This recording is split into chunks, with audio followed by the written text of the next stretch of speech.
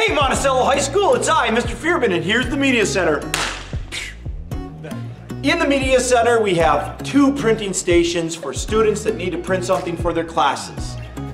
If there are a bunch of you trying to print something, talk to myself, Mr. Feierabend, the Fear Daddy, Fear Beast, or Ms. Yee, and we will get you into the computer lab in room 201. There's a lot of computers there, and they all have printing access to the printer in that room. Okay, let's go see something else. Here I am in the library. This is where we store books and things. I have ordered several new books for this school year, and there are more to come. I'm very excited about literature, even though I don't know that much about literature. But here are the new books. Come check one out today.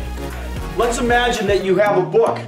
You checked out a book and you just want to bring it back, but I'm not here and Ms. Yee's not here. What are you going to do? You just put it in the maroon book holder thing. And then let's imagine that you want to get a colored copy of something.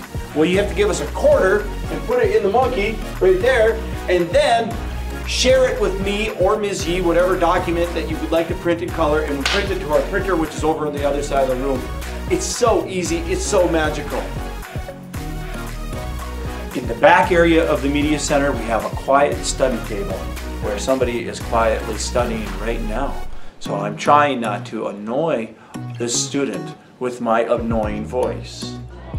Right now I'm in the hallway behind the Media Center closest to Main Street. And I've just finished not reading Destination Unexpected. And now I want to hand it into the library, but nobody's there.